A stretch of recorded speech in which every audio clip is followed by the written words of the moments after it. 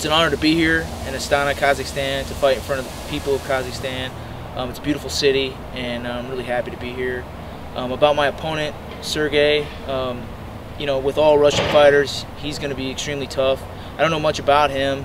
There's not much footage online about him, but I know, you know, he trains with a good camp, and you know, he's a big guy. So, and I'm sure he's looking to, you know, get a win, and he's going to be tough, and I'm prepared for it.